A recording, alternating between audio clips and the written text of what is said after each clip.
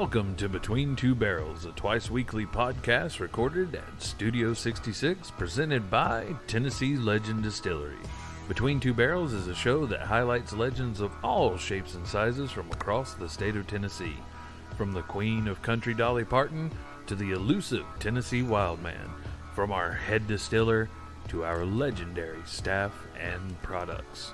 On this show, you will learn some terms of the alcohol industry, as well as learn some awesome recipes for food and cocktails alike. Join us as we journey through the volunteer state to bring you stories of legends that involve the beautiful state of Tennessee, from country music as well as rock and roll royalty, cryptids, distillery origins, carbonated beverage beginnings, and everything in between. This show truly highlights what makes a legend a Tennessee legend.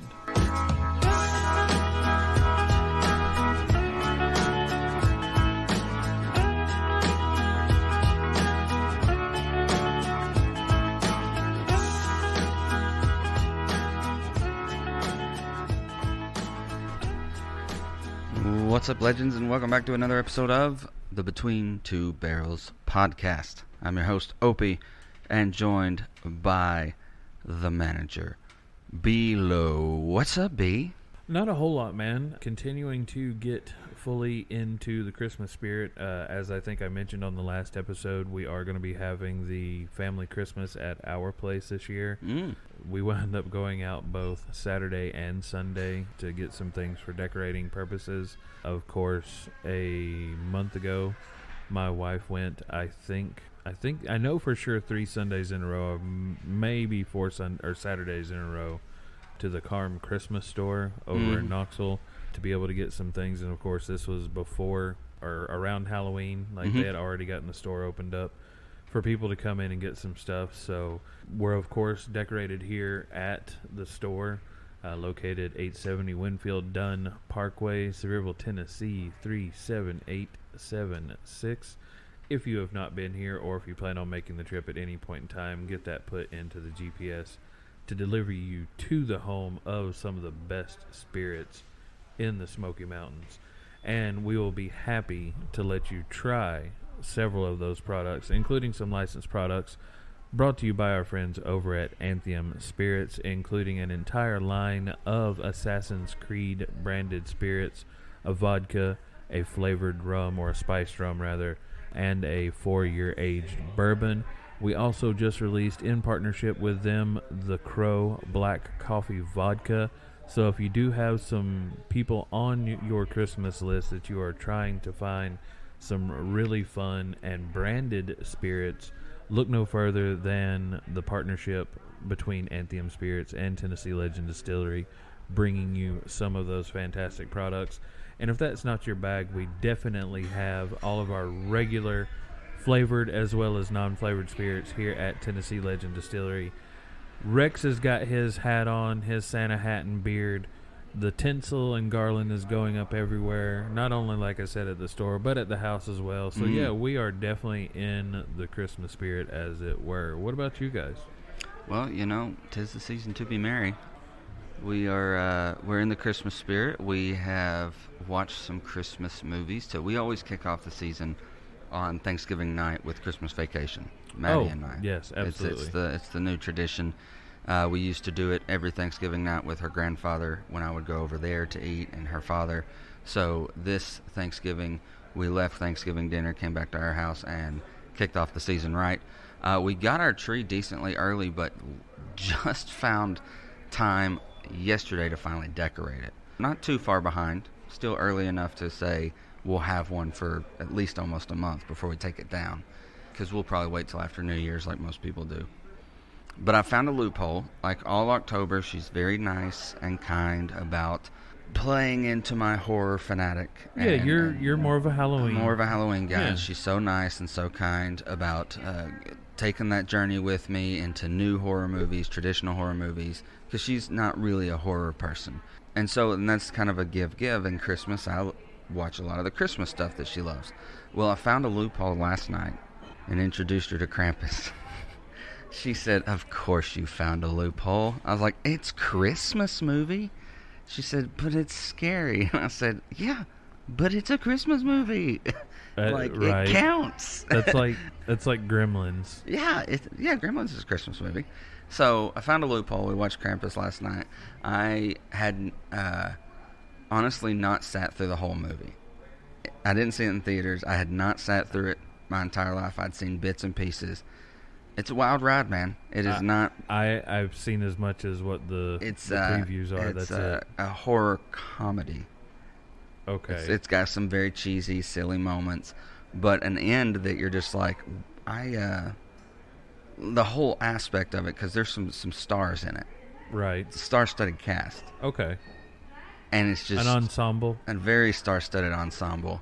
And it's just... it's a wild ride. I recommend seeing it for a good laugh, a good, brainless Christmas horror movie, as Christmas horror movies go, because there are quite a few of them, like Black Christmas and things like that. So I did find a loophole, but we did get it decorated.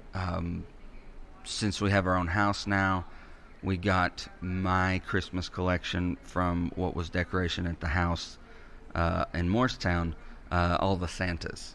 We had tons of Santas. My brother's got snowmen, and my sister's collection is all reindeer. So now that we have our own trees, we've got trees everywhere. So now that me and Nolan have our own houses, instead of them all being at Morningside, all the totes went to our individual houses, and now part of our decoration. So, and we always knew that was Mom's intention, in building over time these massive Christmas decoration collections, that at least 3 of the genres would be going with the siblings. Right. So that's fun, kind of going back through. I'm like, I remember when she got this one and the story behind this one and when we were putting them up. So we still got a few totes to go through before we're fully decorated. But it is the Christmas season. We are partaking in a little challenge this December called Whamageddon. This Christmas? Going as long as you can without hearing it. You don't lose until you hear Wham's version. Gotcha. Covers, you're safe. Anybody else can sing it except Wham. So like here at the distillery, I can't remember if Wham's there's another. We have the Glee version, I know, on our Christmas playlist. Yes. With Finn and Rachel. I have yet to hear the Wham version, so I'm safe. We don't really listen to radio. We're more podcast or personal playlist people. And haven't heard it in passing in stores yet, so we are at December 4th, and so far we're doing good. So what's the prize for this? I don't know. We haven't determined, if we both get through Whamageddon all December, then I guess, we treat ourselves. But, if I lose, I should have to... I was going to say, it should end December 25th. It should. Midnight. It should end at December 25th midnight. So, if we decide on if there's a clear victor, what the loser has to do, then I'll update the listeners and you, and it's actually pretty smart. I know most people used to play it with... it was like Mariah-geddon or something like that, but that's pretty impossible to look. That one for sure. That one, and these days. Speaking of playlists and the store playlist, we don't even have that one on the store playlist. That was an owner's decision. We refused to put that one on there. Yes. One of the few things that our owner really meddled in was just she will not be on our Christmas playlist. This song is overplayed, overdone, and annoying.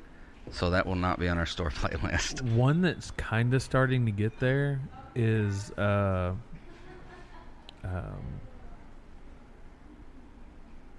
You're All That I Need.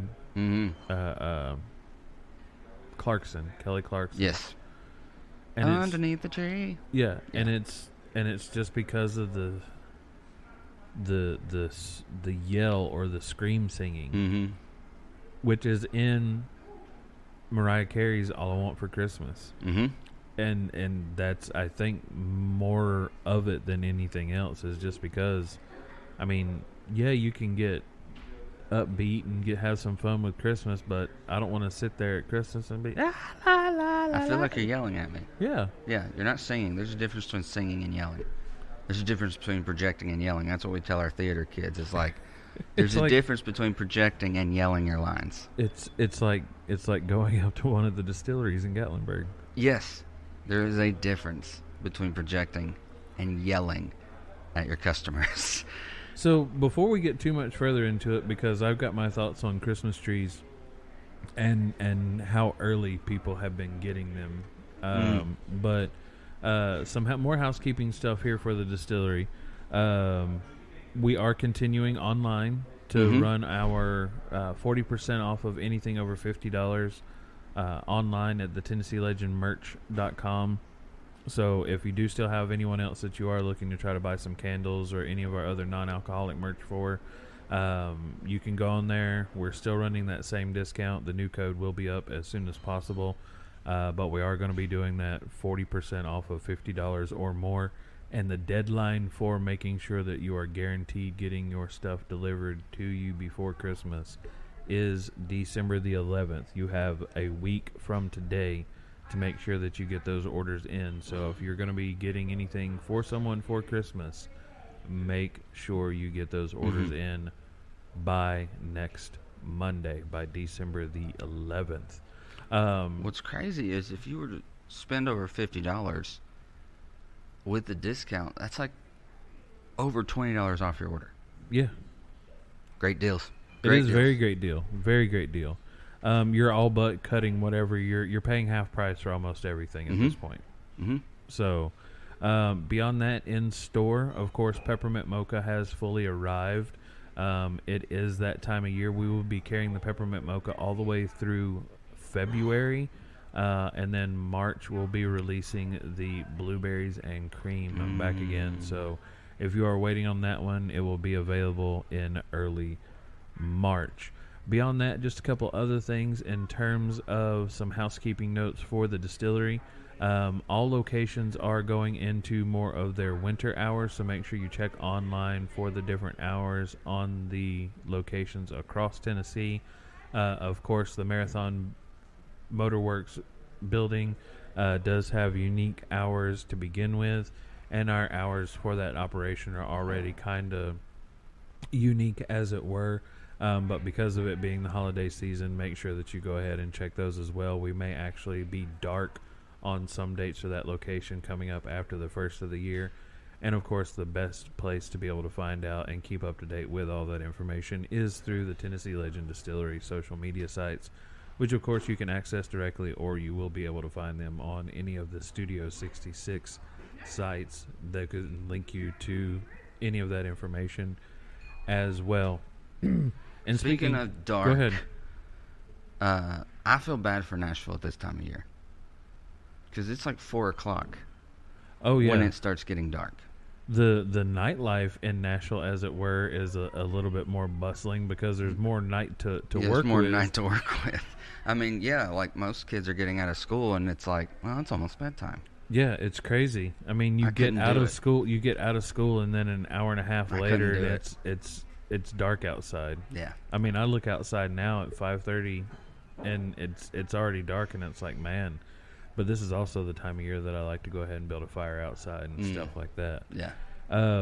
Other locations, Cookeville will likely be going back to an 8 p.m. closing time, except for specific nights, any game nights, any social activity nights that they're going to be having, swing dance, paint and sip classes, karaoke, anything like that they'll be having out there. They will likely be staying open a little bit later in the evening. And then, of course, for any of those specialty events, make sure to keep up with that information through the website.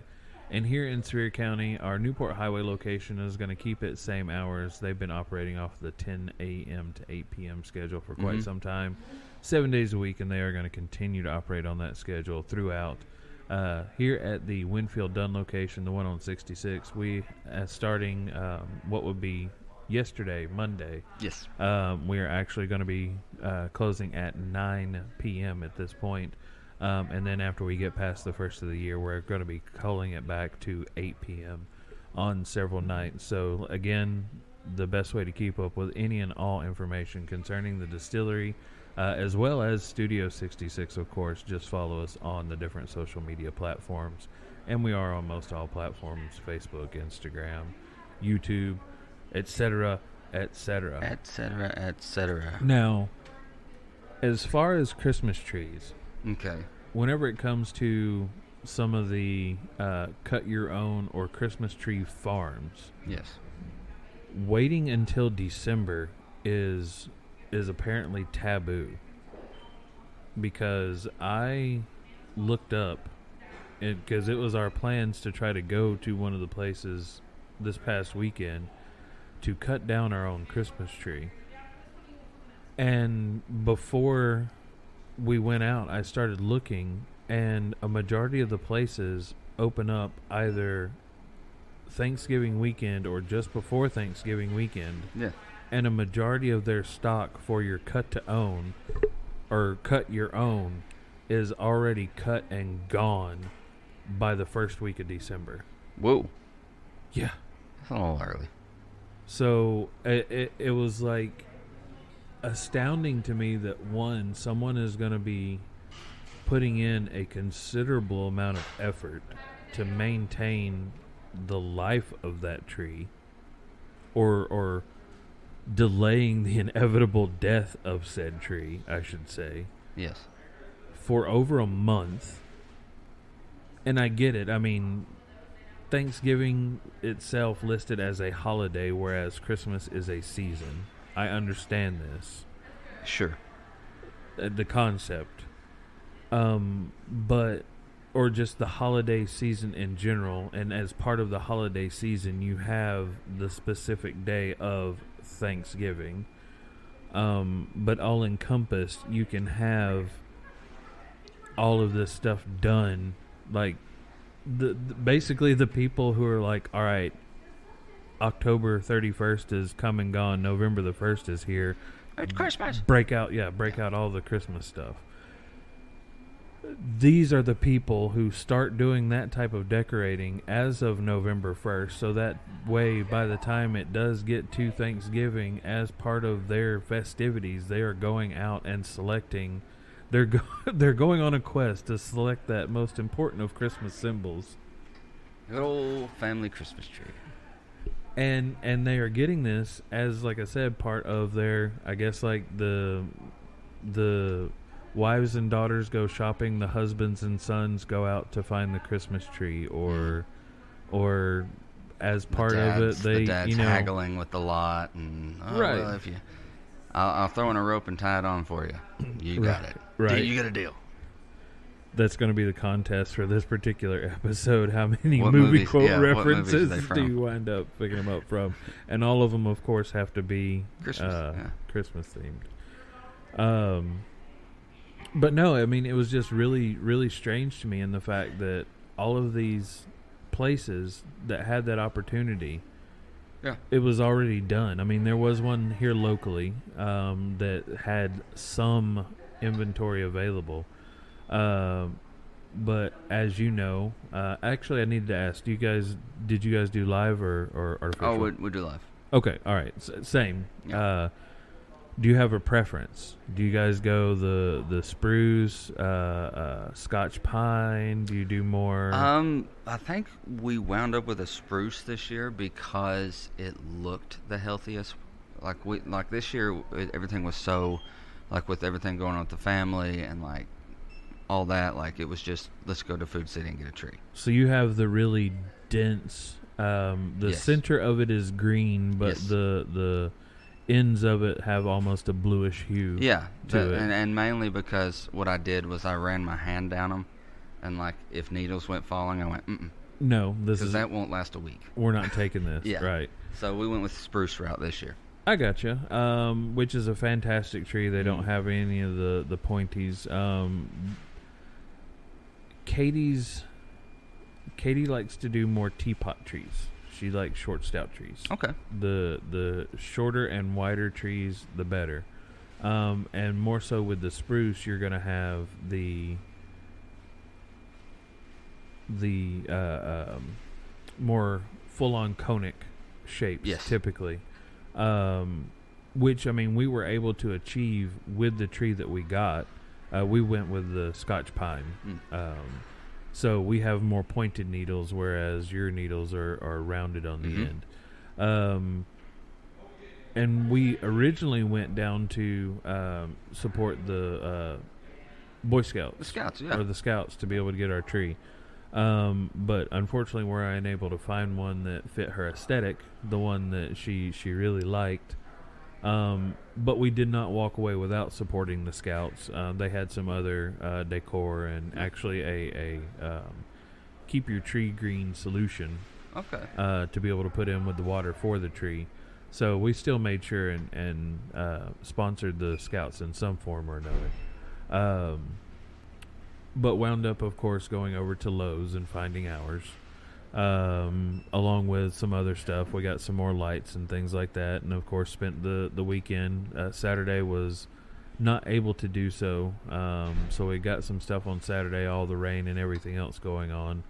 I spent most of the day yesterday getting all the decorations and stuff put up outside. And, of course, once I made my way inside, got recruited to help do all that other stuff. But yeah, she fully does all the tree decorating. Like, she has a certain aesthetic, a certain look that she likes to go for, so I let her do it. I just help whenever and wherever I am needed. Otherwise, I'm usually sitting down either watching football or playing a video game or something like that at that point in time. Mm-hmm. But yeah, the dynamic of the tree this year was definitely fun. Of course, learning that there are a lot of people that go really early in the season, even before Thanksgiving, to be able to get their trees. We see all the Christmas tree lots, and the next thing you know, and here in a couple of weeks, you're going to wind up seeing the fireworks places popping up all over. Yep. For New Year's. Yep. It's literally like living in this town. You guys, this area, it's season to season. You guys, it really is, and the seasons happen way earlier than what they're supposed to. But you guys are in what would be a new place, your first Christmas in a new place. Christmas in a new place. We are spending our first Christmas in this new place, Mm-hmm. and we actually got an ornament. I can't remember exactly what it says, but it's got 2023 new beginnings, new whatever, new home, something along those. You guys have too. You got one? Okay, all right. So I'm glad I'm not the only one that has one of those. Madison and her family, there's this big thing of like ornaments establishing, dates and things. Like obviously we have an engagement ornament, we have a wedding ornament, we have new home ornament, we have a whole ornament dedicated to downtown Morristown where I proposed to her. So that's a big thing, is like, well, thank you for the idea for some additional gifts. You're very welcome. But yeah, Madison's they're a big like date ornament, and Madison herself is like a big memory collector. So like movies we've been to, she has the stubs in a scrapbook. We've got a large wooden chest, or Katie has a large wooden chest. Anytime I get her flowers, once it dies, she puts the petals in a page in the scrapbook, or like behind something, or in a shadow box, or stuff like that. So she's really big on keeping memories, not just and because I really respect it, because the physicality of having the memory. Like I'm big on making the memory, but I'm also finding that like it's really good to have something from the memory in case the day comes where you start forgetting those things. Right, you have a tangible something to help. Spark. Yes, so, exactly. No, I totally get it. And the Christmas season is always a big time to make memories with your friends and family. So, and of course, what better way to bring back those memories, or the times of year, the holidays that I mean, to go back to October and talk about energies and stuff like that, that the holidays incite and generate more energy. So, I mean, those types of emotions, thoughts, and everything else. For the Harry Potter nerds, the pensieve, you're pulling that memory energy out and attaching it to that particular object. Yeah. So yeah, and what better way to proudly display those, and for them to be able to gain more energy than to adorn adorn your Christmas tree with them. Absolutely. And that is actually what this episode is doing. This month we're doing a series of legends of the season and the histories of them, how they've modernized and evolved over time. So when we get back from a commercial break, we are going to first start off with the Christmas tree, when Between Two Barrels podcast returns.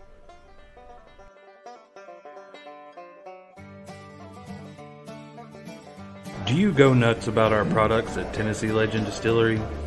Do you think our products should be on nuts? Well, look no further than Southern Vet Sweets. At Southern Vet Sweets, they specialize in baked goods and desserts that are sure to tantalize your taste buds. They make a variety of treats from cookies to alcohol-infused delights and modern takes on Southern favorites. They provide custom and bulk orders at southernvetsweets.com. Make sure to look through their catalog of tasty Southern favorites. And not only do they have sweet treats for your taste buds, they are also veteran owned and operated. And whenever you place your order, tell Jason Tennessee Legend Distillery sent you.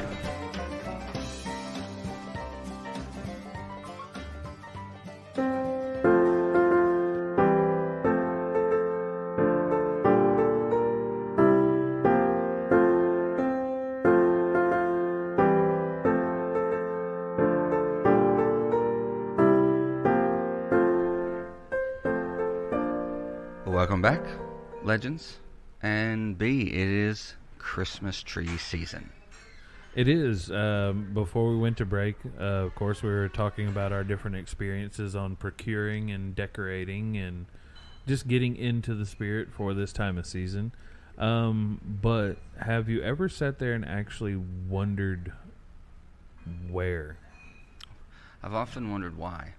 Why? Never where. Because at the I end know of the where day, they come from. These are corpses. Trees. Oh, yeah. If you think about it. Yeah, I mean, because you're cutting it down and you're bringing it in, and then and it slowly dies. Well, I like to say that in my personal, I wind up using the dead carcass in a new sense. It is recycled in one form or another. That's true. I either use it for heat. Mm-hmm. It either winds up getting cut down and burned in a campfire, or I wind up attaching weight to it and sinking it to the bottom of a body of water, so that way fish can then turning it into a home. That's smart. That's cool. Yeah, brush piles. I like that. Yep. And of course, if you throw it out into the woods or a big giant bush that eats things, like it's just going back into it's going to wind earth. up eventually, just deteriorating over time and being absorbed returning by other back greenery. Return to the earth. As part of the ecosystem. Yeah. I mean, if you wind up going and tossing it out, of course, eventually there is going to be decay, but you're going to have things like insects that will bore into it. Other things that wind up eating the insects. Then you'll also have fungus that will wind up growing on it and stuff like that. I mean, so that help aid and speed up the decomposition process for it to basically return back to soil. Yeah. I mean, because all soil on the earth is nothing but the decayed remnants of what was at some point in time. So, I mean, it's just a returning to, and of course, what ultimately all of us are going to do is just return to the earth in some form or another. So, from dust you came, to dust you will go. So we literally, of course, are taking the tree and adorning it with all sorts of decoration. So, I mean, I guess in a sense it'd be the symbolism of the year in and of itself coming to an end, and you are the meaning of Christmas from the Protestant or religion is the fact of Jesus Christ the Savior was born, who eventually died for our sins so that we could be reborn. So in essence, the tree in and of itself would be viewed as a ceremonial garb for the year. You put all your different things on it. These are the things that, thankful for, previous memories. This is the jewel adorned sarcophagus of what that year would be. It's a representation. It's purely a representation. But what exactly is it that it is representing? I mean, and it could represent different things to different people. Mm-hmm. Different people wind up having trees for different seasons. Like I know people holiday who trees, different do trees. full-on holiday trees that will start in October. Trees with potentially in different rooms with different themes. Yeah. Yeah. We've got 2 trees currently. We've got the main tree in what would be the living room, and then in the front room, the people who we bought the house from, I don't know if it was done intentionally or they may have accidentally forgot that in their little attic crawl space that they had left a silver platter and a little fiber optic Dollar General $10 Christmas tree. We have brought the Christmas tree down and put it up in the other front room. And then, of course, the silver platter now has my Little Debbie Christmas tree cakes among peppermints and some other little tasty treats on it sitting on the Christmas table. But yeah, looking into the origins of the lore of the Christmas tree, and modern Christmas trees, according to Reddit, where we get most of our information from. So if anything comes off as incorrect, blame the person that wrote it. Modern Christmas trees originated in Central Europe and the Baltic states, particularly Estonia, Germany, and Livonia, which is now Latvia, and during the Renaissance in early modern Europe. Its 16th century origins are sometimes associated with Protestant Christian reformer Martin Luther, who is said to have first added lighted candles to an evergreen tree. The Christmas tree was first recorded to be used by German Lutherans in the 16th century, with records indicating that a Christmas tree was placed in the Cathedral of Strasbourg in 1539. Under the leadership of the Protestant reformer Martin Bucer, the Moravian Christians put lit candles on those trees. The earliest known firmly dated representation of a Christmas tree is on the keystone sculpture of a private home in Turkheim, Alsace, then a part of the Holy Roman Empire of the German nation, which is today known as France, with the date of 1576. Now, candles on a tree, which would be rather difficult. I mean, Not a I've fire seen hazard it at now, all. and that wouldn't be a fire hazard in any capacity. The 70s brought us a recreation of these. The oil light candles, or the oil light, you know what I'm talking about? Yeah. So, and you can actually still buy those, oddly enough. I think they've done some changes, made some changes to those, that way they're not as hazardous, but you still get the same effect, and you can, of course, see what look to be like little oil lamps, reminiscent of what is being described in this. Now, of course, there is thought to be some definite predecessors to what the modern Christmas tree is, and that is believed to have been related to the Tree of Paradise of medieval mystery plays that were given on the 24th of December, which is the commemoration and name day of Adam and Eve in various countries.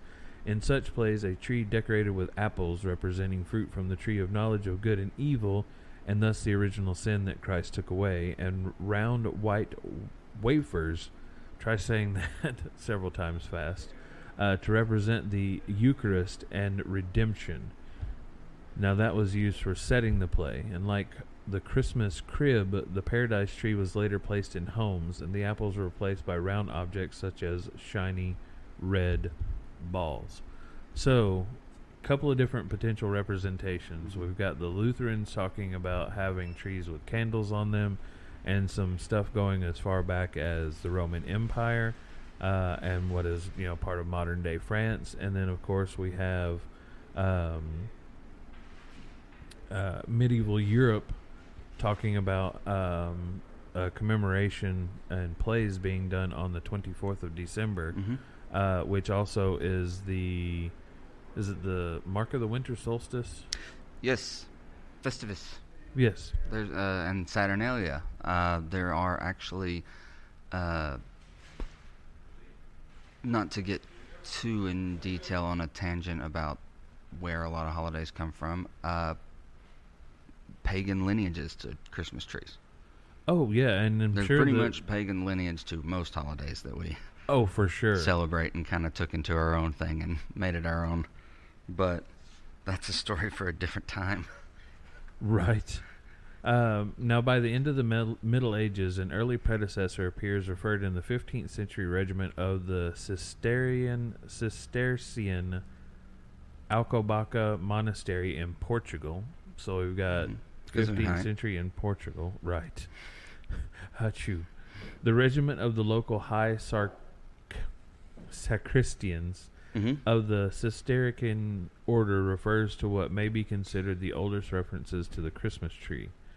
Note on how to put the Christmas tree branch, skillicut, on the Christmas Eve. You'll look for a large branch of green laurel, and you shall reap many red oranges, and place them on the branches that come of the laurel, specifically as you have seen.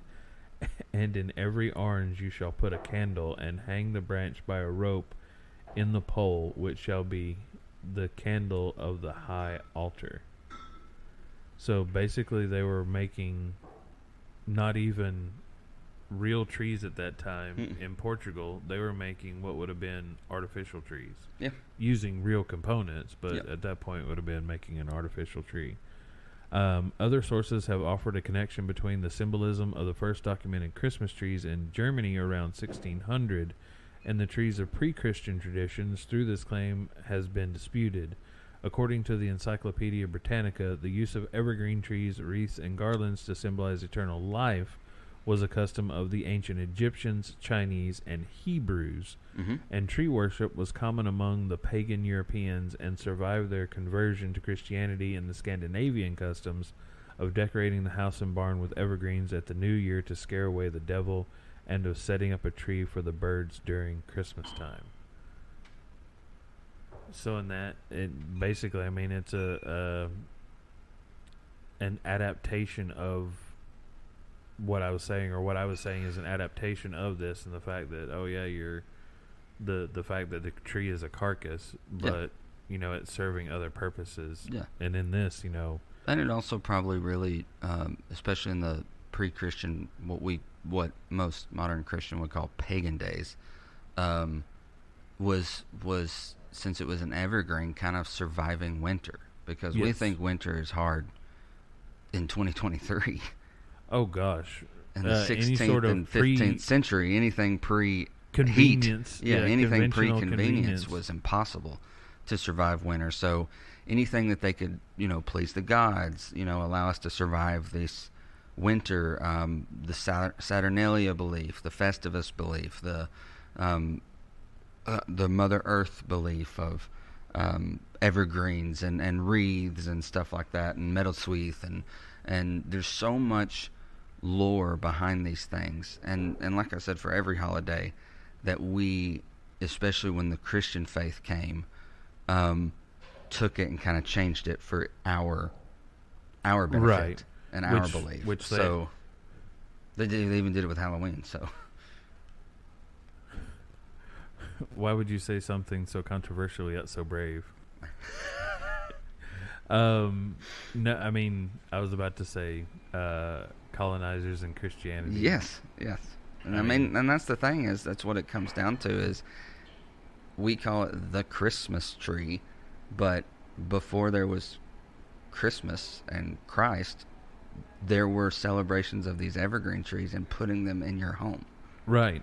And you talked about, as far as Saturnalia, it is commonly believed that ancient Romans used to decorate their houses with evergreen trees to celebrate Saturnalia. Although there are no actual historical records of it, but in the poem, Epithalamium by Catullus, he tells us of the gods decorating the home of Peleus with trees, including laurel and cypress. And later, Libanius, Tertullian, and Chrysostom speak of the use of evergreen trees to adorn Christian houses. Mm-hmm. So, just the adaptation of not only Romans, but people in Peru were doing something similar. Yes, Germany and France would have been all part of the Roman Empire at that time, but you had the continent of Europe and Asia doing the same thing or South America doing something that's very similar. So, I mean, just the fact that, yes, the people that come from Britain, Europe, had influence from these things all around, and then, of course, Europe or Britain wound up conquering most of the known world at that point in time, and of course had taken what would have been the best of these ideas and like traditions that, and everything. We're gonna it's winners write history. Yes, winners write history, and this is the I guess epitome of avoiding copyright. or you when you copy your buddy's paper, you get a few answers just wrong. Enough just stuff enough to make it. Yeah. That way it's not suspicious. So that there's not like multiple papers in the classroom with the name Ted at the top. Right. Now, I wouldn't have thought that you would have actually cheated if it wouldn't have been for the fact that you wrote his name at the top of your paper. Oh, goodness. The Viking and Saxons worship trees as well, and the story of Saint Boniface cutting down Donar's oak illustrates the pagan practices in the 8th century among the Germans, and a later folk version of the story adds the detail that an evergreen tree grew in place of the felled oak, telling them about how its triangular shape remains humanity of the Trinity and how it points towards heaven. Just a continuation of, all right, well, we like the thought, we like the idea, so we are going to put our stamp on it, and this is what it's going to be. Mm-hmm. And if it's not, then we'll kill you. Right? Historical practices by region, going back to Estonia, Latvia, and Germany. Customs of erecting decorated trees in wintertime can be traced to Christmas celebrations in Renaissance-era guilds in northern Germany and Livonia, of course now known as Latvia. The first evidence of decorated trees associated with Christmas Day are trees in guild halls, decorated with sweets to be enjoyed by the apprentices and children in Livonia, present-day Estonia, and Latvia. In 1441, 1442, 1510, and 1514, the Brotherhood of Blackheads erected a tree for the holidays in their guild houses in Reval, now Tallinn, and Riga. On the last day of the celebrations leading up to the holidays, the tree was taken to the town hall square, where the members of the Brotherhood danced around it. And if you're wondering, the Brotherhood of Blackheads is an association not to be confused with a bunch of blackheads on your nose. The Brotherhood of Blackheads is an association of local unmarried male merchants, ship owners, and foreigners that were active in Livonia in the mid-14th century till 1940, but still remains active in present-day Hamburg. The Brotherhood of Blackheads originated as a military organization. The precursor to lodges like Elks Lodge and Moose Lodge. Absolutely, that's what I was about to say. That's basically like lodge members. Now, a Bremen Guild Chronicle of 1570 reports that a small tree decorated with apples, nuts, dates, pretzels, and paper flowers was erected in the guild house for the benefit of the guild members' children, who collected the dainties on Christmas Day. In 1584, the pastor and chronicler Balthasar Russo, in his Chronica de Provence Lifelent, in 1584, wrote of an established tradition of setting up a decorated spruce at the market square, where the young men went with a flock of maidens and women, first sang and danced there, and then set the tree aflame. So that basically was almost like a Viking funeral. Mm-hmm. A pyre. And after the Protestant Reformation, such trees are seen in the houses of upper-class Protestant families as a counterpart to the Catholic Christmas cribs. And this transition from the Guildhall to the bourgeois family homes in the Protestant parts of Germany ultimately gave rise to the modern tradition as it developed into the 18th and 19th centuries. And in the present day, the churches and homes of Protestants and Catholics feature both Christmas cribs and Christmas trees. Every time you say Christmas cribs, I picture like a Christmas character saying, "What's up? This is Buddy the Elf. Welcome to my crib. Let's go in." So, the Christmas crib, in Christian tradition, a nativity scene is the special exhibition, particularly during the Christmas season, of art objects representing the birth of Jesus, while the term nativity scene may be used of any representation of the very common subject of the nativity. Okay. But yeah, it's... So what used to be called like figures and a decoration was a Christmas crib. But if it was like a play, yes, you called it the nativity. The nativity, yeah. Which they do every year here. Stampede does the big live nativity. And they also do it at Civic Coliseum and all over the place.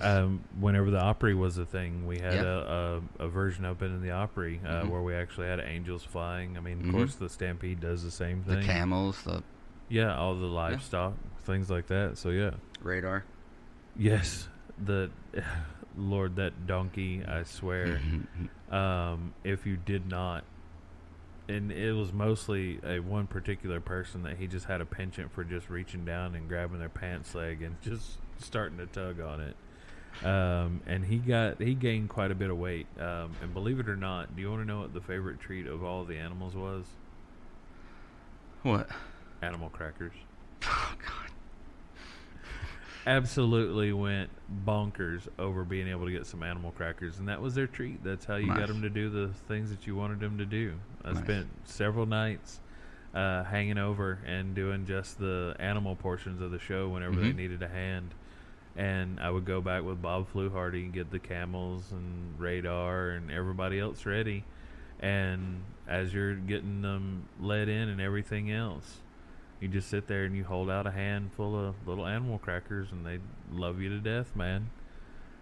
Meanwhile, at the halls of justice, or in this instance, Poland, there's a folk tradition dating back to an old Slavic pre-Christian custom of suspending a branch of fir, spruce, or pine from the ceiling rafters called, I'm going to try this one, Podlaznicka.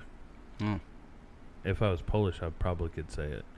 During the time of the Kolyada Winter Festival, the branches were decorated with apples, nuts, acorns, and stars made of straw. I wonder if they were the happiest bunch of nuts. Or the son of the North Pole. In more recent times, the decorations also included colored paper cutouts, wafers, cookies, and Christmas baubles. According to old pagan beliefs, the branches' powers were linked to good harvest and prosperity. So, even in Poland, still in that European region, they were doing a version of it where they were doing more of the artificial tree. Yeah. They were just hanging the different pieces. Now, the custom was practiced by... Well, here's the thing. All right, so the upper... Because it was saying upper-class Protestant families and the bourgeois, the upper class, had the full-fledged tree. It was the peasants who wound up having just the trimmings or the pieces that they could wind up doing. So even back then, you've got parents of the less fortunate children who are still trying to do stuff to provide for their kids that they see the rich doing. The rich doing. Yeah. So, and of course, that being practiced until the earliest 20th century, particularly in the regions of Lesser Poland and Upper Silesia.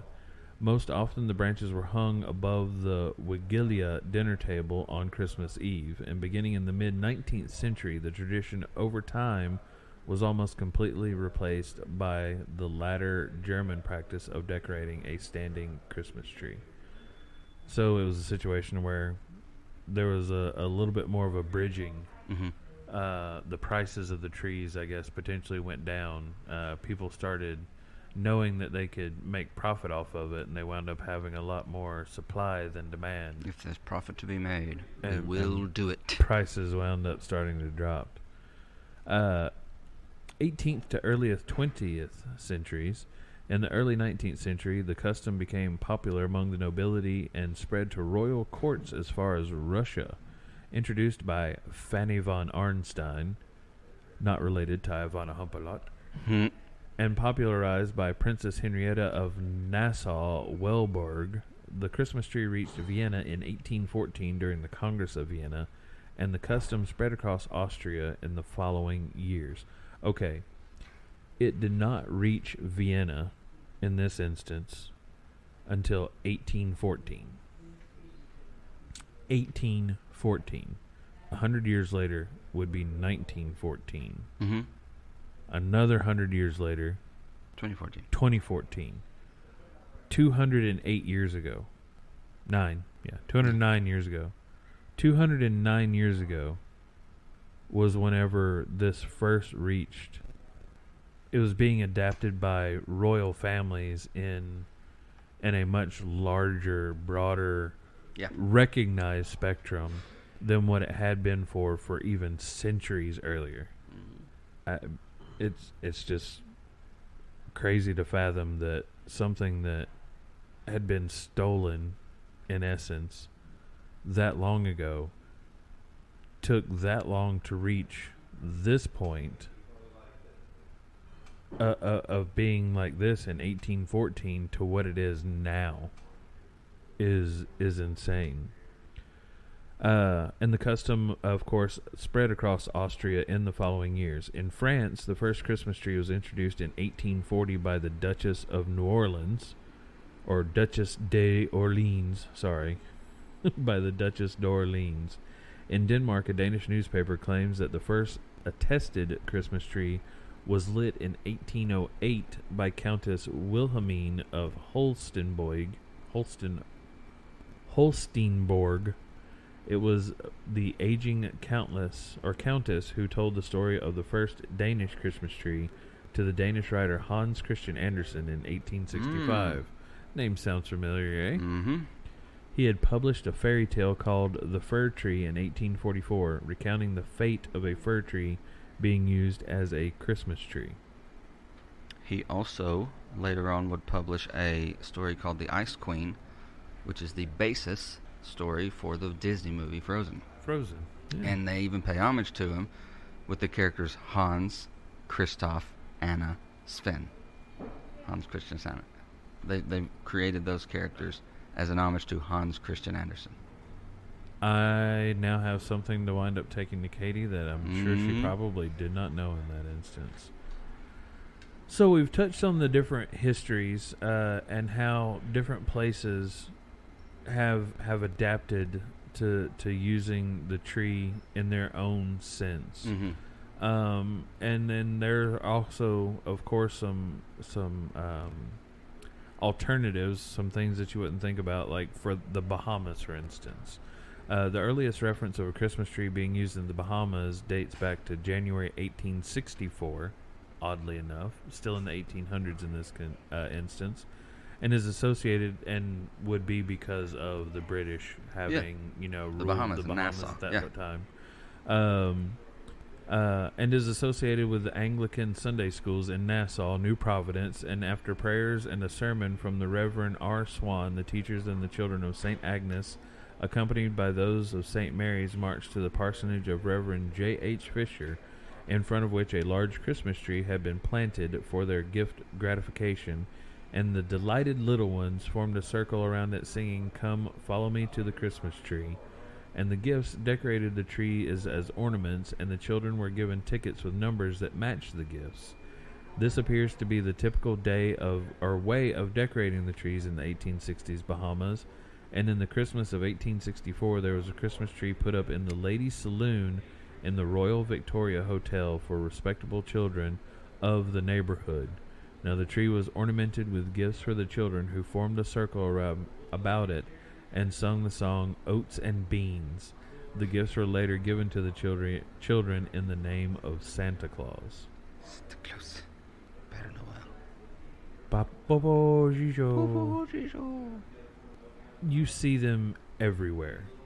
I mean, this time of year, homes, parks, courthouses, community squares, public squares, townships, your businesses have them put up, or even multiples. People will even decorate trees in their yard. I mean, they're everywhere. A big reason Americans started doing it is because the Queen was big with them. And you know, if the royal family does it, America, even though we're no longer England, we want our freedom. If the royal family does something, look at how much America tries to emulate it. Right. Despite the fact of we tried to get away from getting away from it. But if the royal family does it, we're right. like, oh, we need that. We need to do it. I mean, if the Queen does it, if still the Prince does it, then still trying to gain independence, even though we want to mimic and yeah. Some other customs and traditions as part of this include the setting up and taking down of the tree. Both setting up and taking down a Christmas tree are associated with specific dates.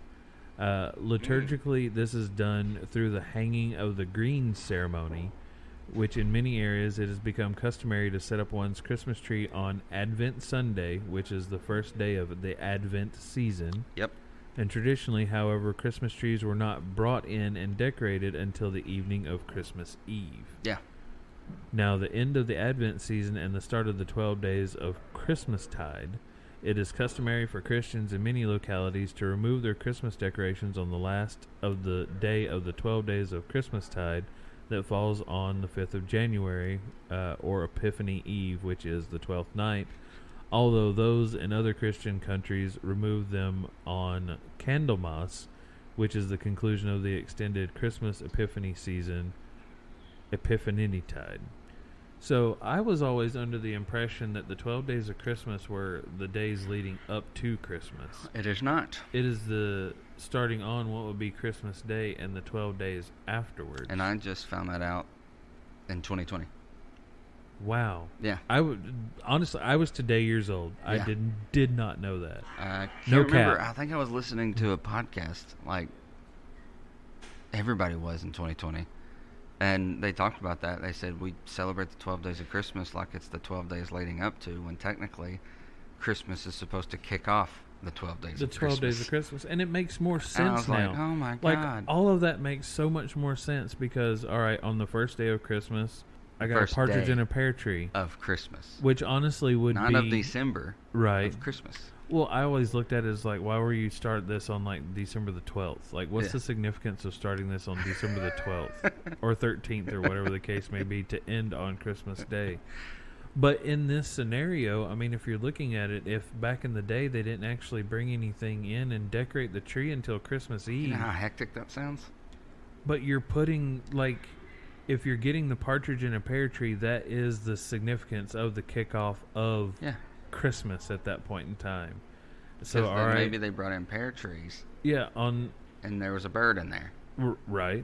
So all right, day one you're getting the partridge in a pear tree. Day two is the crap. I can't even, like I'm on the spot right now. Turtle dove. Yeah, 2 turtle doves. 2 turtle doves. Yeah. You keep one and you give one to a friend. Well, I mean, the turtle dove as a symbol of love, unity, all that stuff. And it's always 2, the 2 turtle doves. One to give to a special person, or you and your wife, spouse, significant other, whatever the case may be. This is symbolizing our unity, our relationship. The tree itself is a representation of our home, all right? 3 French hens. I had no clue where the rest of this is going as far as those different signification for the most part. It's all birds. However, heck of a feast, man. Too many birds. Heck of a feast. But yeah, I mean, it just makes more sense now that you're saying, all right, I'm going to start on the Christmas giving you a gift every day for the next 12 days. So, I don't know. According to the first tradition, those who fail to remember to remove their Christmas decorations on Epiphany Eve must leave them untouched until Candlemas, which is the second opportunity to remove them. Failure to observe this custom is considered inauspicious.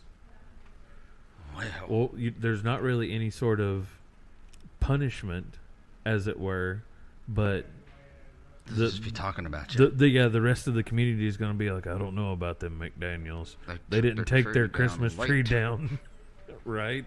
The gossip mongers. There is kind of still that aspect, though, in today's society. Well, you do. I mean, if you have they waited until Valentine's Day to take their Christmas decorations down. Right. That's just trash. That's redneck.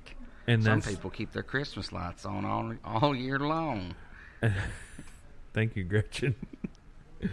Oh, goodness. Well, and putting up the lights over throughout the day yesterday, I'm glad that I've got the little gutter hook so I can just go back up and just pop those right out of there. Instead of having and to be able to put them down.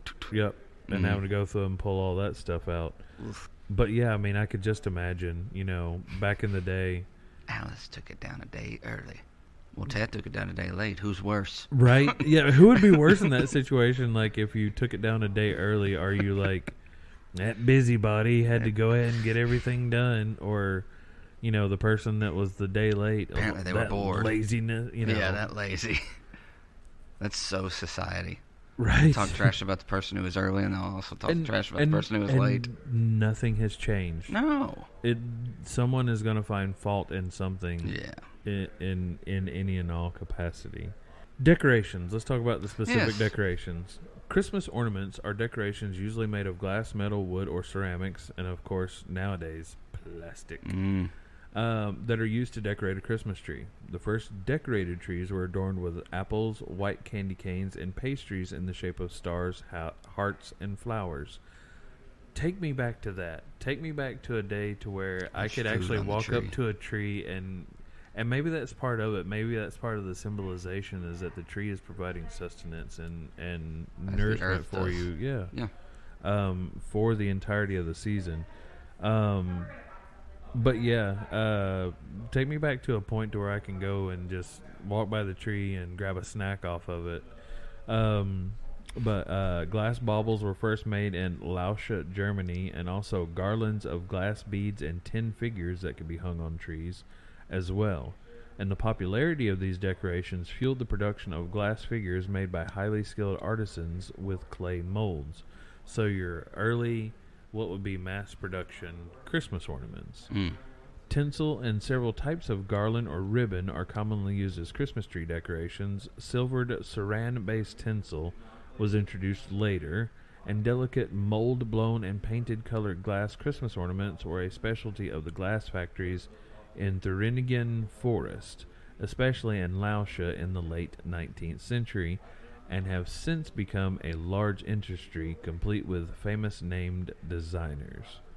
Now, baubles are another common decoration, consisting of small hollow glass or plastic spheres coated with a thin metallic layer to make them reflective, with a further coating of a thin pigmented polymer in order to provide coloration. Lighting with electric lights, Christmas lights, or in the United Kingdom, fairy lights, is commonly done, and a tree topper, sometimes an angel, but more frequently a star, completes the decoration. Or in my household, Kermit the Frog. To be more specific, a baby Kermit the Frog that has a Santa hat on. See, our tradition in our family was Santa hats.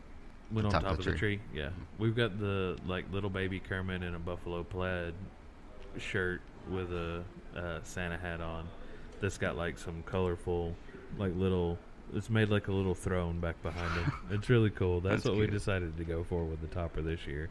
If not, it was going to be the Bumble from the claymation Rudolph. Yeah.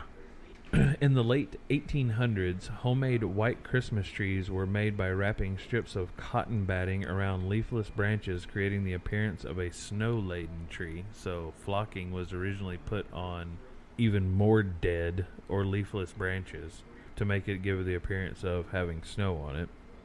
And in the 1940s and 1950s, popularized by Hollywood films in the late 1930s, flocking was very popular on west coast of the United States, of course, since they're not going to get any kind of snow. There were flocking kits that could be used with vacuum cleaners, and in the 1980s, some trees were sprayed with fluffy white flocking to simulate snow, which of course we still have to this day. So we've talked about where they come from, and it appears to be all over the place. Different religions and different, and I guess that you could just pinpoint it down to the fact that people were have been trying to figure out, or at that time have been trying to figure out, how everything else was dying. All the leaves were falling off of it. It was losing its color and everything else. Yet you had these trees that even during the harshest of winters were still able to keep their full luster, color, provide shade in a sense. We literally called them evergreens, yeah. That they had some sort of special powers and were, needed to be paid homage to in some sense, or use them for some sort of medicine, and health, and of course in the alcohol industry. I mean, the juniper, we wanted to use that to make gin. The botanicals from that to be able to make gin. So there's definitely a mysticism to them, even though we've figured out the answers to a majority of the questions that would have been posed so many centuries ago. But let's start talking about actual Christmas tree production. With the increased popularity over the centuries as far as to this tradition that has been adapted or stolen, or however you want to look at it, over the centuries, how many trees would be in production, or do you think would need to be in production now to quantify what the modern need or demand for Christmas trees are?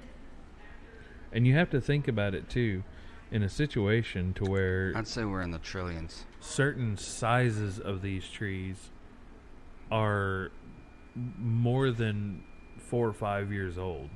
Like, some of these trees are having to be 15, 20 years old or more, which means a prior generation started the tree, the growth of that tree. Each year, 33 to 36 million Christmas trees are produced in America, and 50 to 60 million are produced in Europe.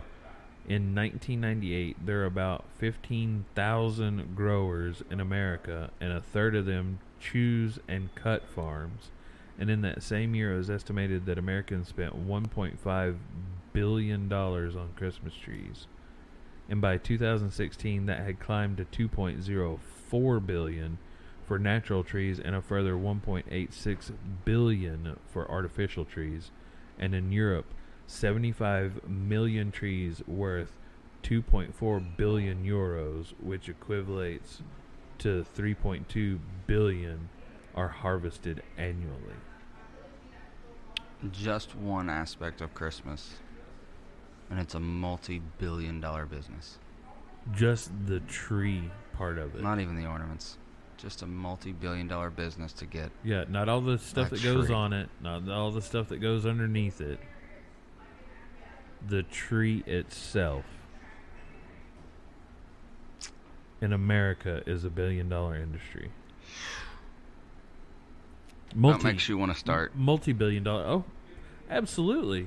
Start a farm. I mean, I got enough little space right there in my front yard to where I could probably have at least a good dozen, maybe a dozen and a half trees to grow in my front yard, and then just recycle. Cut one down, use it for myself, let everybody else buy one off of it or whatever, or do it in rows and stage it so that way I could have one and then sell two off to somebody, and then for $60 the next year, like, they're staggered down, and then they just like get to the point to where this row and then this row is a little bit smaller, and then you just keep going until you're starting over again. So if you take pictures of it, you would see like the tops of the trees doing like this. That's crazy though, the number of them that are done. So as far as the natural trees, the most common used species are fir trees, which have the benefit of not shedding their needles when they dry out, as well as retaining good foliage, color, and scent. But species in other genera are also used. In Northern Europe, most commonly used are Norway spruce, silver fir, Nordman fir, noble fir, Serbian spruce, Scotch pine, stone pine, and Swiss pine. And in North America... And crisp pine. And crisp I don't think he's done a Christmas movie yet. Unless you consider Wish a Christmas movie. No. And in North America, Central America, South America, and Australia, the most commonly used are the Douglas fir, balsam fir, Fraser fir, grand fir, Guatemalan fir, noble fir, Nordman fir, red fir, white fir, what fir, you fir, here fir, there fir, my fir, your fir, dick fir. If you don't understand that reference, which does have a lot of snow involved while not necessarily Christmas, then we can't be friends. Pinyon pine, Jeffrey pine, Scotch pine, stone pine, Norfolk Island pine, piranha pine, not piranha, but piranha pine, crisp pine, pine sol. Several other species are used to a lesser extent, and less traditional conifers are sometimes used, such as giant sequoia, Leland cypress, Monterey cypress, and eastern juniper. And various types of spruce trees are also used for Christmas trees, including the blue spruce and less commonly the white spruce. But spruces begin to lose their needles rapidly upon being cut, and spruce needles are often sharp, making decorating uncomfortable.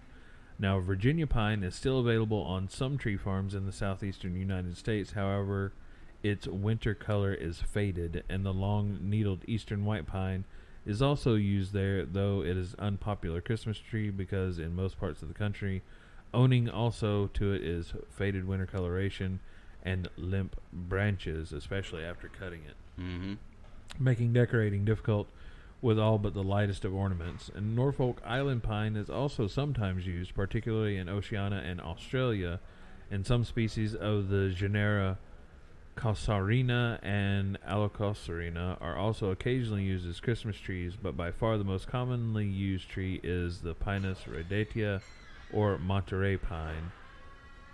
An Albany woolly bush is commonly sold in southern Australia and is a potted living Christmas tree. The hemlock species are generally considered unsuitable as Christmas trees due to their poor needle retention and inability to support the weight of lights and ornaments. Now, some trees, frequently referred to as living Christmas trees, are sold with live roots and soil, often from a plant nursery, to be stored at nurseries and planters or planted later outdoors and enjoyed and often decorated for years or decades.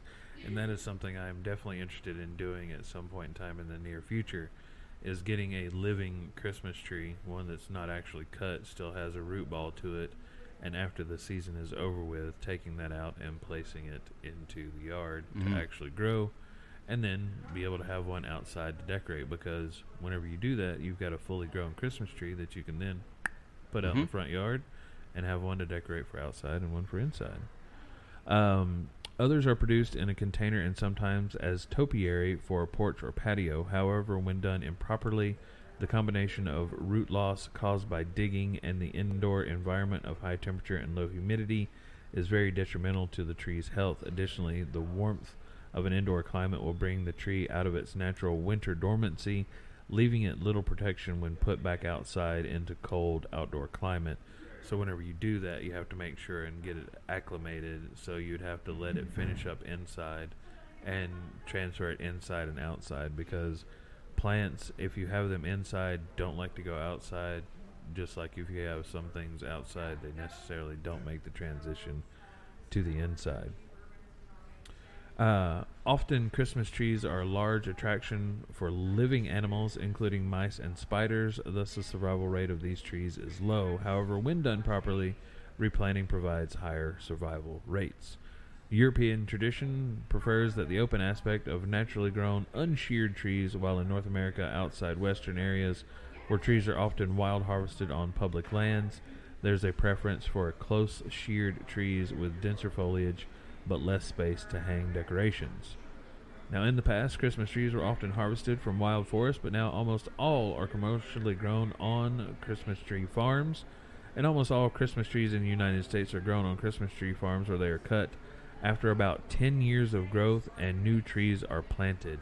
So most of the trees that you have in your home as a live tree have been around for about 10 years at that point. So that is definitely a long-term investment, and something that if you are looking to get started on that, you're going to have to make sure and have lots of time dedicated to the maintenance and care, because you can have so many things happen over the span of 10 years while that first set of trees is getting to the point to where they will be ready to be harvested.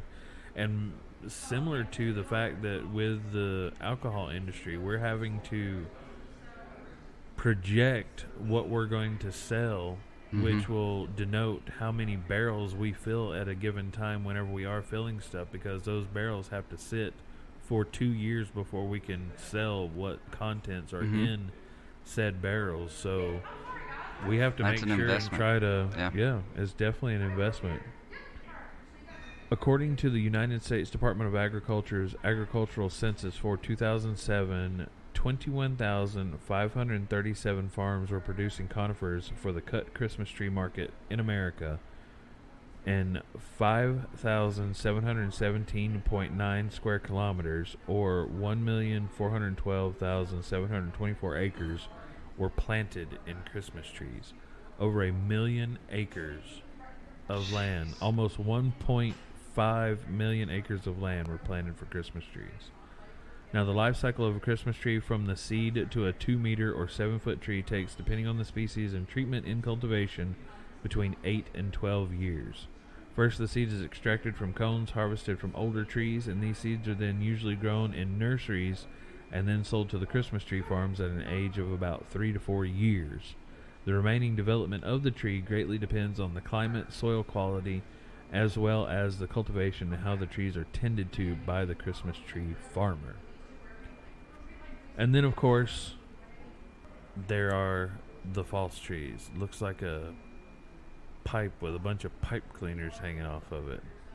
But the first artificial Christmas trees were developed in Germany during the 19th century, though early examples exist. These trees were made using goose feathers that were dyed green as one response by Germans to continued deforestation.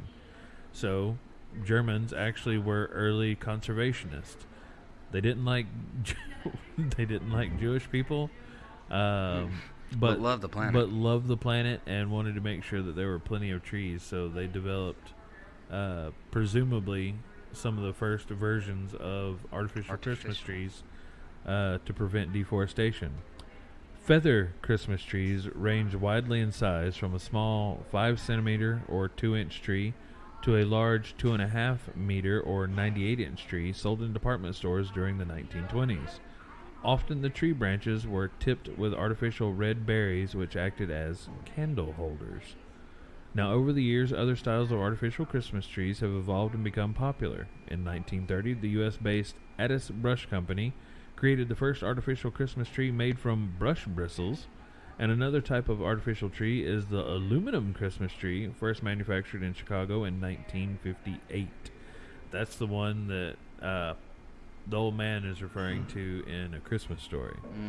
And later in Manitowoc, Wisconsin, where the majority of the trees are produced, most modern artificial Christmas trees are made from plastic, recycled from used packaging materials such as polyvinyl chloride or PVC. Approximately 10% of artificial Christmas trees are using virgin suspension PVC resin. Despite being plastic, most artificial trees are not recyclable or biodegradable. They are made to last. Which, hence, I mean, they would not be recyclable or biodegradable, because if they were, they would deteriorate. So they started creating these fake trees in Germany to conserve the real trees on the planet from Mother Earth. So they create something that if it were thrown away in a dumpster or in a landfill, it would be bad for the environment. Yes. Makes sense. Makes a lot of sense. Makes a lot of sense. Sounds like Germany. Speaking of dumpsters, did you know that the dumpster was invented in the state of Tennessee? I did not know that. Yes. That's something for another episode. That but is. yes, the originally named Dumpster. Yeah. Yes, I have heard of the dumpster. Was designed in the state of Tennessee. Wow. So a little gift for future episode for the world to add to the already growing list, including Jack Daniel's, Dolly Parton, and Mountain Dew. But other trends developed also in the early 2000s. Optical fiber Christmas trees came into two major varieties. One resembles a traditional Christmas tree. And, of course, a Dallas-based company offers holographic mylar trees in many hues. Tree-shaped objects made from such materials as cardboard, glass, ceramic, or other materials can be found in use as tabletop decorations. And upside-down artificial Christmas trees become popular for a short period of time and were originally introduced as a marketing gimmick. They allowed consumers to get closer to ornaments for sale in retail stores and opened up floor space for more products. Not to mention, an inverted Christmas tree mounted to the ceiling allows pet owners, those with cats, certain types of dogs and stuff like that, to enjoy still having a Christmas tree without the worries of them being toppled or any ornaments being destroyed because of unruly pets. And also, artificial trees became increasingly popular during the late 20th century. Users of artificial Christmas trees assert that they are more convenient and, because they are reusable, much cheaper than their natural alternative.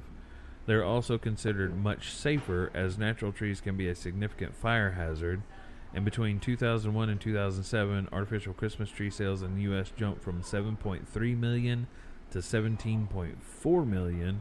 And currently, it is estimated that around 58% of Christmas trees used in the United States are artificial, while the numbers in the United Kingdom are indicated to be at around 66%. So over half of the population is using artificial trees as opposed to real trees. And then that brings up the environmental issue debate, which you had just mentioned, and the debate about the environmental impact of artificial trees is ongoing. And generally, natural tree growers contend that artificial trees are more environmentally harmful than their natural counterparts. However, trade groups such as the American Christmas Tree Association claim that the PVC used in Christmas trees has excellent recyclable properties, even though technically it's not recyclable and is non-biodegradable. Live trees are typically grown as a crop and replanted in rotation after cutting, often providing suitable habitat for wildlife. And alternatively, live trees can also be donated to livestock farmers who find that such trees, uncontaminated by chemical additives, are excellent fodder. And in some cases, management of Christmas tree crops can result in poor habitat, since it sometimes involves heavy input of pesticides. And concerns have been raised about people cutting down old and rare conifers and using them for Christmas trees. So, what about you? What do you think? I still think that, yes, fake trees, artificial trees, in a short run can help conserve forests and greenery and all that, but in the end game, in the long run, that tree will one day be thrown away. Right. Because the cellophane falls off. It's going to eventually deteriorate. Breaks. It's going to deteriorate over time, or an animal breaks it, or they break very easily. Yeah. That's still going into the environment, and it is way worse than throwing away and letting the earth eat the real tree. Right. And as someone still way worse for conservation. Who has more uses for a live tree once it's done. Absolutely. That can further continue to either provide something useful for me. I don't have an issue with it. No. I prefer a live tree over. But if you're one of those people who who is having a difficult decision, figuring it out one way or the other, here's just a little bit more information from you that can hopefully help you reach what your thoughts on the matter may be. But real or cut trees are used only for a short time, but can be recycled and used such as mulch, wildlife habitat, as I was saying earlier, to use for fish cover, or fish use it as cover from predators and stuff like that, or to prevent even just erosion. I mean, because whenever you have something planted, it's going to keep something, or the earth, from just washing away at that point. Mm-hmm. Real trees are carbon neutral. They emit no more carbon dioxide by being cut down and disposed of than they absorb while actually growing. And the argument can be made is, since they're continually being replanted, then it's a renewable resource in that aspect. And it's also the filtration for the air that we breathe. I mean, it's putting out good oxygen while taking in all the carbon dioxide. However, emissions can occur from farming activities and transportation. An independent life cycle assessment study conducted by a firm of experts in sustainable development states that a natural tree will generate 3.1 kilograms of greenhouse gases every year based on purchasing 5 kilometers from your home, whereas artificial tree will produce 48.3 kilograms over its lifetime. However, that's not sustaining all the other potential wear and tear. Some people use living Christmas trees or potted trees for several seasons, providing a longer life cycle for each tree. Living Christmas trees can be purchased or rented from local market growers, and rentals are picked up after the holidays, while purchased trees can be planted by the owner after use or donated to a local tree adoption or urban reforestation services. And smaller and younger trees may be replanted after each season, with the following year running up to the next Christmas, allowing the tree to carry out further growth.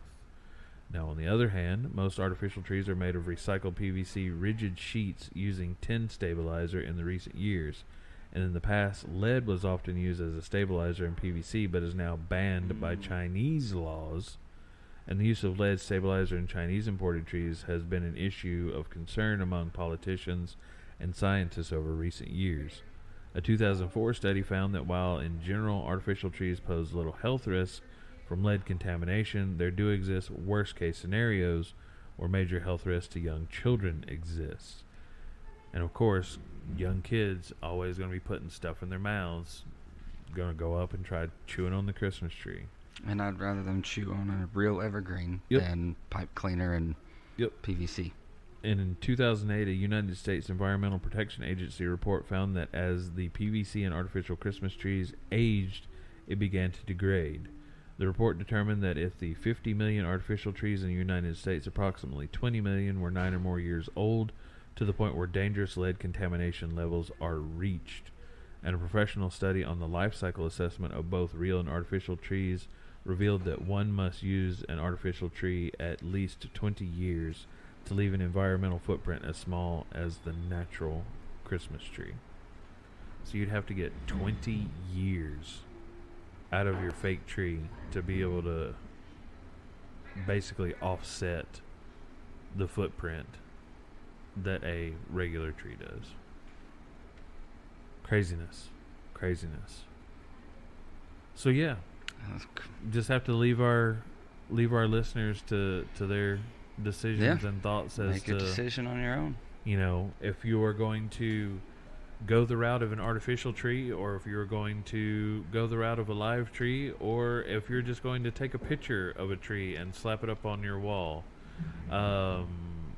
There's so many different ways, and honestly, I've seen some other alternatives for Christmas trees that are a lot more environmentally friendly in a sense that you could get longevity out of, and those would involve some wooden shelf Christmas trees.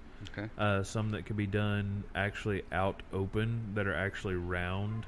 You have a wooden base in each tier. You have basically a large shelf that you can decorate however you want to as a different layer or level branches, as it were, air quotes, of the Christmas tree. Or you can do the same thing in more of a 2D version to where it's just flat up against the wall, and each shelf you are able to do the same thing. Oh, wow. But that's going to continue or have more longevity than what an artificial tree would.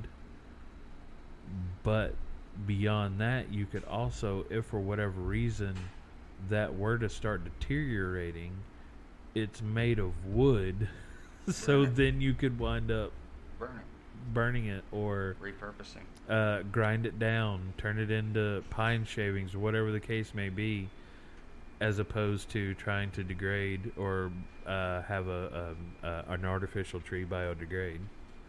So, but nonetheless, more than anything else, we really just want you to enjoy this time of year. Absolutely. It is a fantastic time of year, especially if you don't get jaded by the holiday season, or if you're coming out of being jaded by this holiday season. Definitely something that we personally encourage you to enjoy, and especially make sure that you are able to enjoy it with those that you love and those that help you be the best person or the best version of you that you can be. So absolutely. So that is just a little bit of history and information about the Christmas tree, the first episode in our Legends of the Season series for this month. Hope you learned something. I believe we all learned a new trivial fact that we can take to Christmas dinner. A little, did you know that? Oh, and I love being the did you know guy, just because you wind up getting the times where people are like, how do you know that? How do you know that? My brother always says, if it's random, useless knowledge, call Tyler. Tyler is always someone you want on your team for trivia because of the random knowledge he has. Yes. He might not be able to consistently answer sports questions, but if a question pops up about something off color or weird or obscure, he's usually like, actually, I know that one, and here's why. And when you are asked, how do you know that, maybe you can say Between Two Barrels Podcast. There you go. Brought to you by Tennessee Legend Distillery. But thank you. We hope you enjoy this season as we continue on in this month, learning new things and teaching new things about where this Christmas stuff comes from. Don't forget to follow us on Instagram and Facebook. Check out the Studio 66 website for all updated information. Coming very soon are some new Christmas-style swag for Studio 66, so don't forget to check that out in the coming weeks. And again, a reminder about the TennesseeLegend.com merch store. Get your orders in before December 11th to somewhat guarantee that you will have it for a Christmas present. There is 40% off all orders of $50 or more, so don't forget that's going on. B, anything else? No, other than just like Opie said, make sure that you are keeping in touch, that you are keeping up with everything. We're not really going to preview much of what any of the other shows are going throughout the rest of this month or next month, other than the fact that they are going to be, at least for this month, seasonal oriented. But I'm definitely excited about the next one, for Between Two Barrels. Just the symbology, the origin, and everything else of this other holiday tradition. We barely scratched the surface on some of these moving forward today. Yes. But we're definitely looking forward to getting into some more depth and detail as we enjoy our holiday season.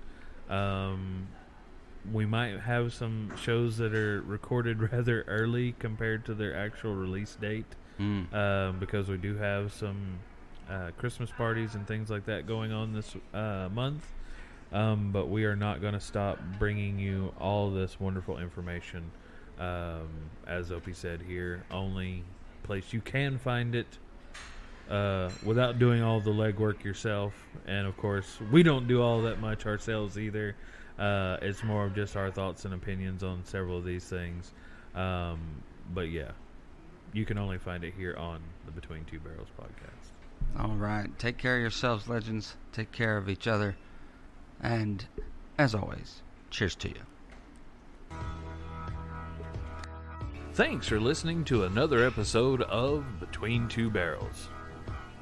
We hope you enjoyed this episode. For more information about what's happening with any of the Studio 66 shows, make sure to like, follow, subscribe, click the thumbs up, whatever you have to do to make sure you get your fill of this legendary content. To do so, search Studio 66 on Facebook or Instagram, or the Studio 66 playlist on YouTube from Tennessee Legend Distillery. You can also subscribe to our Patreon channel, patreon.com/TLDstudio66, for additional content for all of the Studio 66 shows, as well as gifts from the different Studio 66 podcasts and Tennessee Legend Distillery. And if that wasn't enough, you can also visit our website, tldstudio66.com, where you can find links to all of the shows and podcasts, as well as merchandise for all of the individual podcasts. And don't forget to sign up for our newsletter. Heck, you can even leave us a voicemail if you like via SpeakPipe, or send us an email at tldtube23@gmail.com. However you go about it, make sure you don't miss out on getting even more legendary info about the studio, as well as the distillery from Studio 66, presented by Tennessee Legend Distillery.